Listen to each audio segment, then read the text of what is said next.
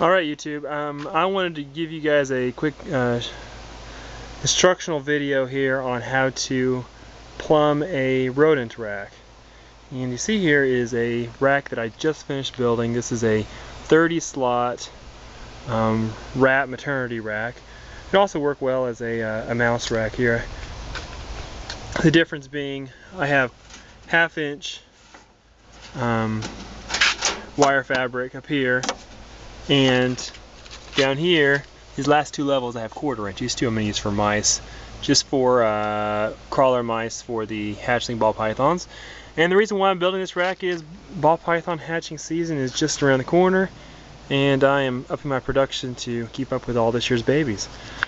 So what I'm showing you guys now is the process by which I plumb the rack. This is actually using a new little thing here I've never done before. Let's see if I can get you. Okay, you see here the front legs of the rack are pushed back a little bit. Okay, and so normally I'll run the piping out here over this corner and just go around, but this time I decided to use a drill bit and run a little track for the pipe. Not that it matters, but just because I'm always trying to find a little bit cool way of doing things. So just a little different, and I think it looks kind of cool. So to plumb this rack, I have 100 feet of tubing here. This is 3/16 flex tubing. All this equipment's available at, hold on so I can get a video of this, at agselect.com. I'm not sure if that's coming in clearly or not.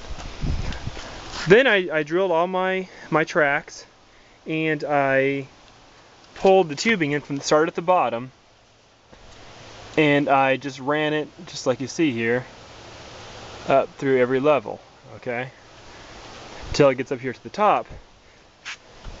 So once I get it all pulled in here, I see I have excess here that I haven't yet pulled out of it. I'll pull it out as I'm actually going through. I'm gonna start here and start clipping it.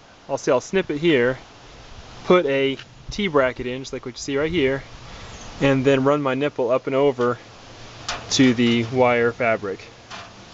I'm going to do that here. Clip it, T-bracket, over, clip it, T-bracket, over.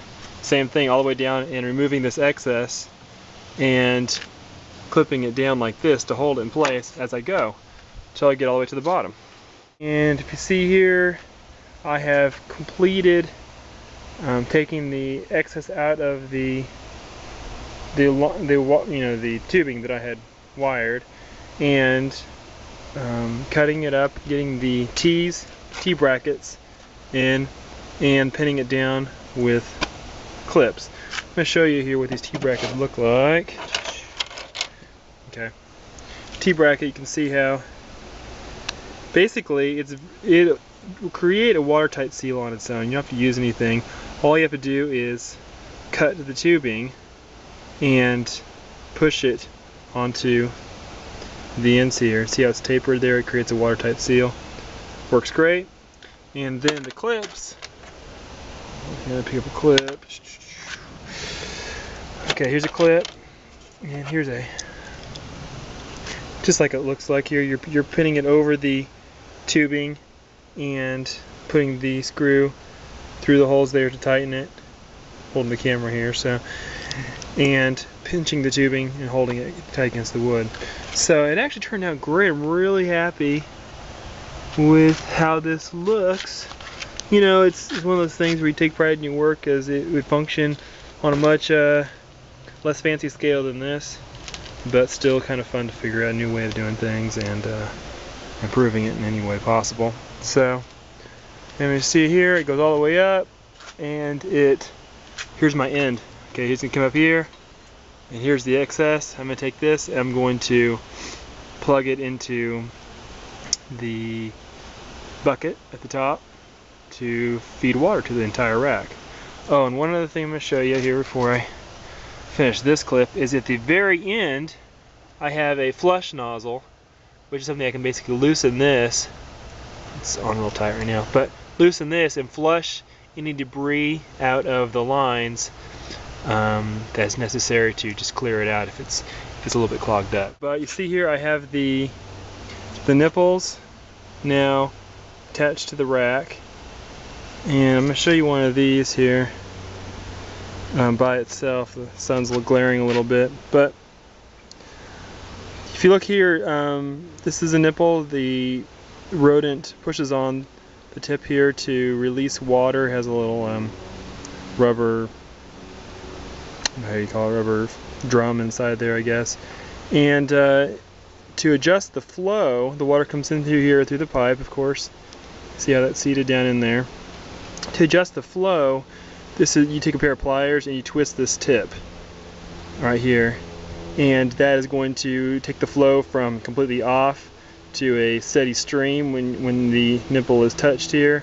Or I like to do it as a drip, about 1 drip per second or 2 drips a second, somewhere in that range. Anything more than that, it's coming out faster than the rat can drink it, and it'll end up making a mess on the bottom of the tub.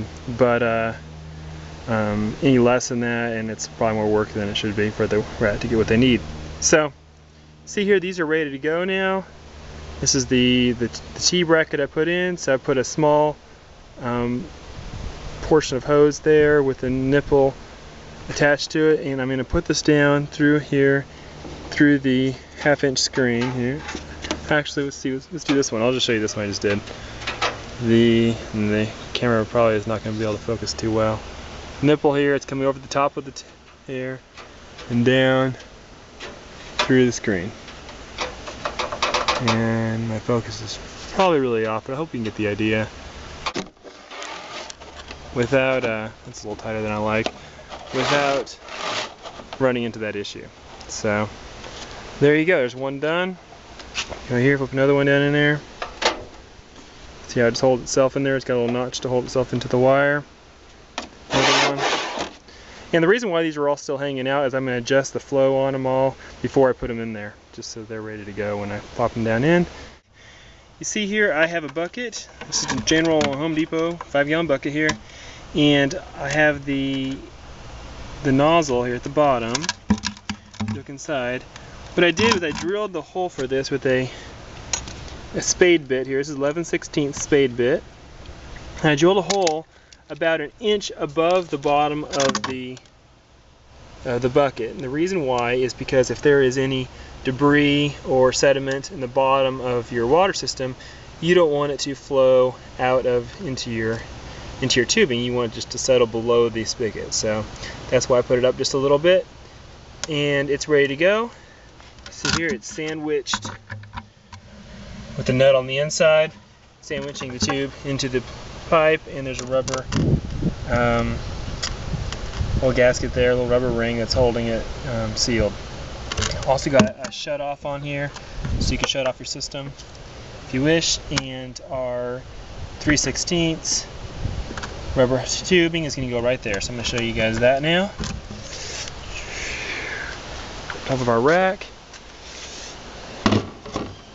I put a little landing area up here for it to sit on and put an extra board in here just to give it a little bit more of a seat on there. This is pretty tall, so you're going to get a different view.